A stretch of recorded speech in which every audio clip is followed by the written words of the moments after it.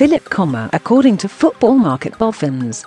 The Barcelona playmaker was reportedly a target of Manchester United in the January transfer window, with suggestions that they could also make an effort to sign him this summer.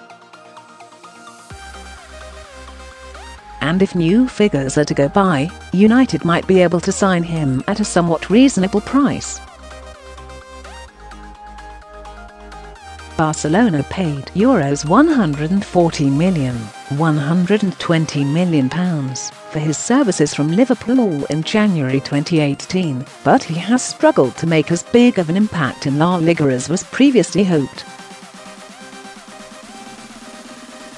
Coutinho's form has dipped so drastically that he could also lose his place in the Brazil national team. Read more: Real Madrid season could be over this week.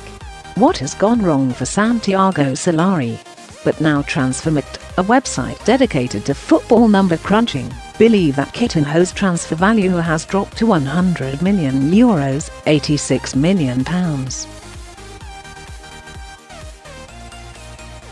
Coutinho's form has been of stark contrast to that of Ousmane Dembele, who has continued to flourish at Barcelona.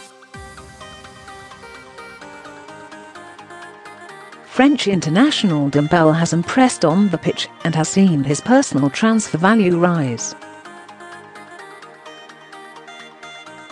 Despite Coutinho's struggles, Bar's chief José Maria Bartomeu has insisted that the club will be patient with him.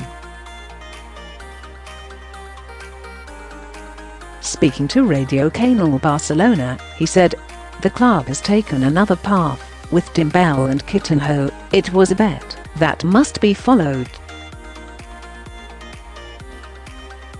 They are the two biggest investments in the history of the club in signings, and we trust 100% in this bet."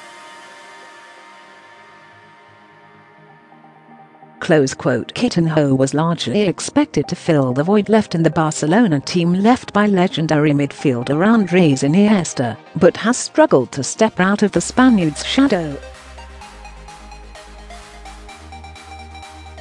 He was named on the bench for Wednesday night's El Clasico game with Real Madrid in the Copa del Rey, and only came on in the 75th minute, when his side were 3-0 up.